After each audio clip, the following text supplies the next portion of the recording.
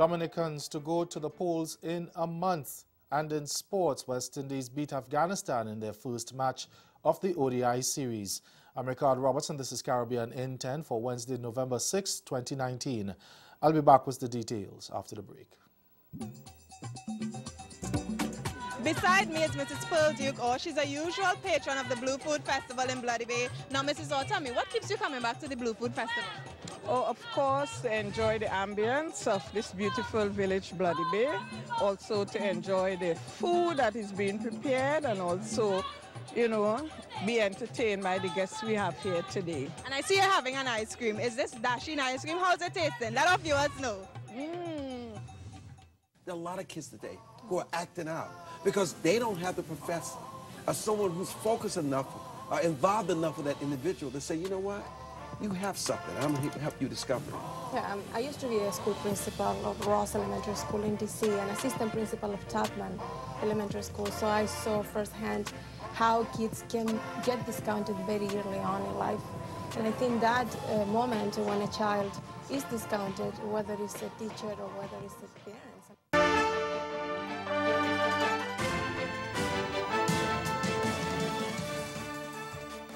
Dominicans will go to the polls 1 month from today to elect a new government. Prime Minister Roosevelt Skerrit announced the December 6th date last night at a public meeting of his Dominican Labour Party. Nomination day is in just under 2 weeks, Tuesday, November 19th to be exact. Both the incumbent DLP and the opposition United Workers' Party are fielding a full slate of 21 candidates, and Skerrit called on voters to conduct a peaceful and responsible campaign. My dear people, I appeal to all within the sound of my voice. I appeal to all within the sound of my voice to let us strive for peace and maturity in the conduct of this general election. We are one people. We have a nation to build. We have an image to safeguard. Let us conduct this general elections campaign in an atmosphere of civility and responsibility. Let us respect each other's rights and property.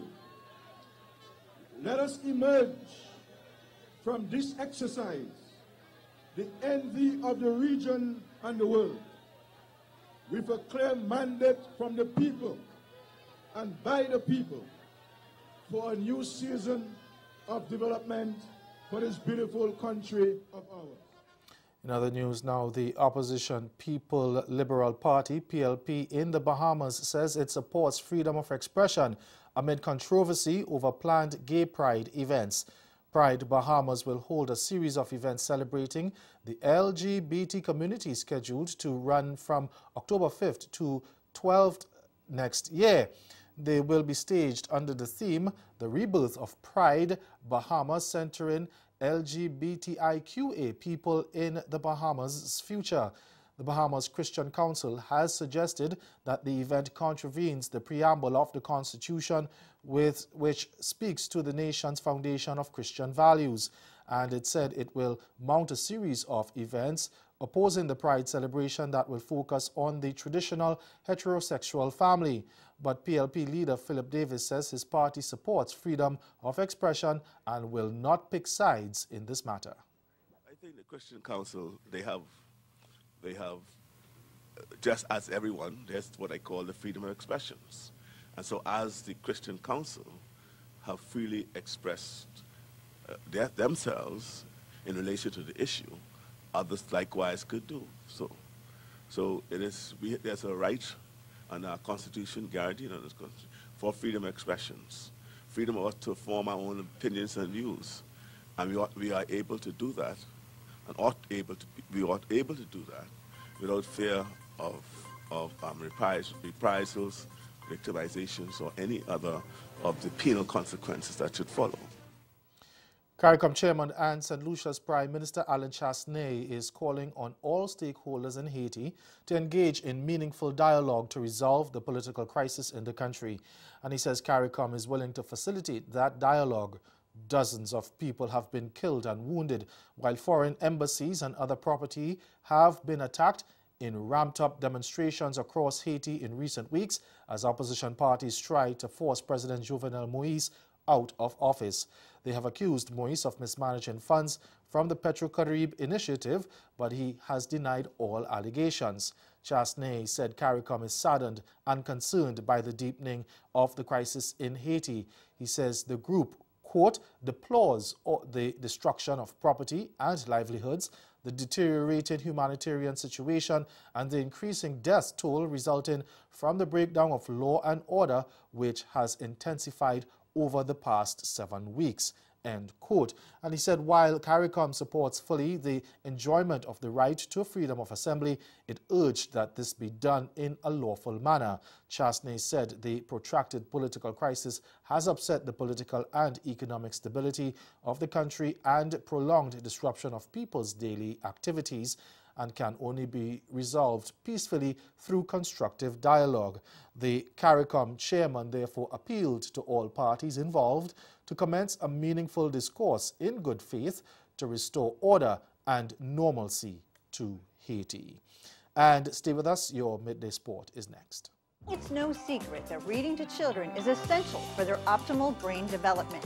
But an NSF-funded research team led by Lisa Scott at the University of Florida has discovered that reading books that name and label people and objects are even better. Babies came into Scott's Brain Cognition and Development Lab twice, once at 6 months old and again at age 9 months. Eye tracking and EEG measured attention and learning at both ages. Let me start with you, Mr. Wimstow. What would need to happen? You say you support this. What needs to be built first? Well, cities are more than buildings, as has been said here. And unfortunately, we're not hearing the discourse about the other things. Public space, public parks, proper pedestrian-friendly streets, a general... What's that? It's streets with proper sidewalks.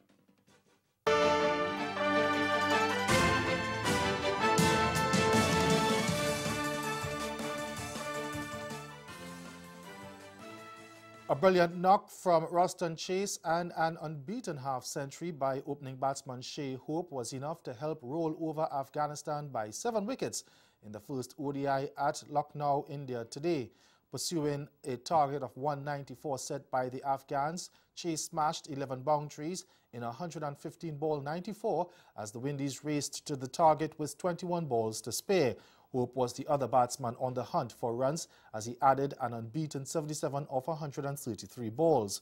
All the other top-order batsmen, namely Evan Lewis, Shimron Hetmyer and Nicholas Puran, fell cheaply. Earlier, Ramat Shah and Ikram Akil both stroked, or that's Ali Kil, both stroked enterprising half-centuries, but West Indies bowlers hit back to bowl Afghanistan out for a modest 194 and take the upper hand. Ramat struck a top score of 61 of 80 balls and Ikram 58 of 62 deliveries in an 111-run third-wicket stand, which frustrated the Windies. However, the Caribbean side then pressed home the advantage, snaring the last 6 wickets for just 42 runs.